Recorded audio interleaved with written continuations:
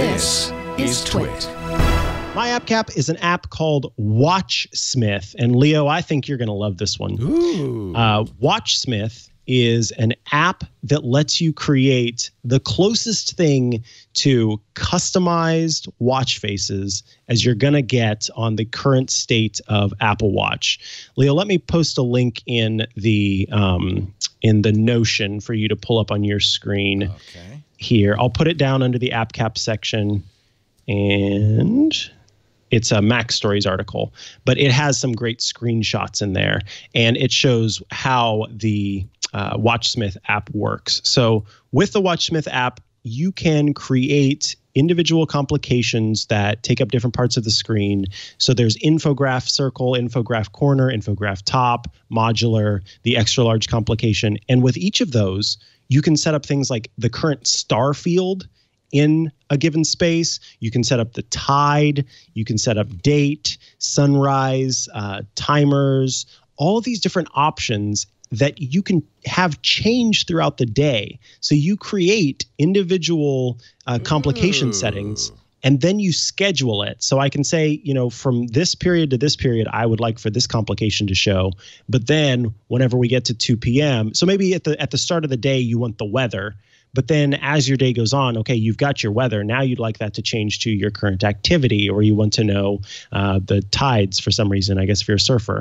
Or I like the Starfield option, which shows what the stars look like directly above you. This cracks me up because people really want to customize their iPhones and their Apple Watches and all Apple devices so much. They have to jump through such crazy hoops to do it. Yes. And this app is a perfect example. Bizarrely complex. Bizarre. Yes. Absolutely. Just crazy app that lets you do something, but only because Apple just won't provide any facility to do it. They just say, no, you're not going to do it. We don't want you to do it.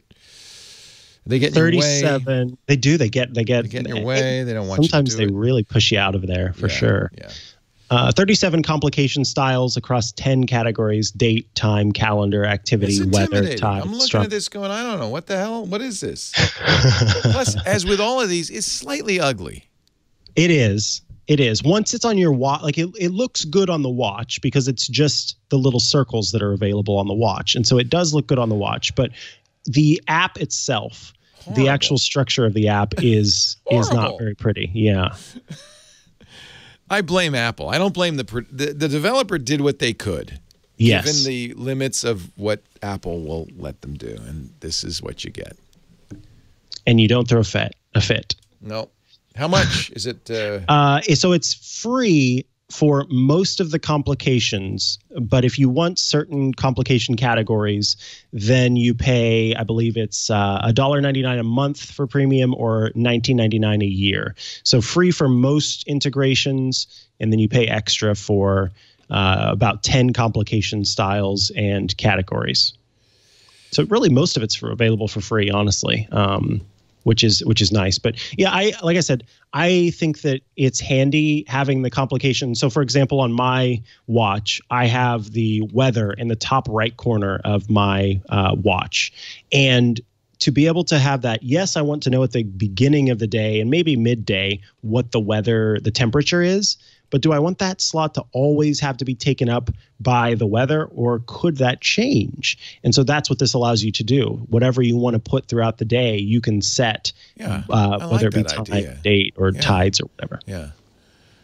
It's a complicated app to make complications. There you go. A complicated complication creator. Nice. That's Watchsmith by _David Smith, as he is known. We just call him Undy. Undy. Yeah. By Undy. Undy. Hey, Undy. How you doing, Undy?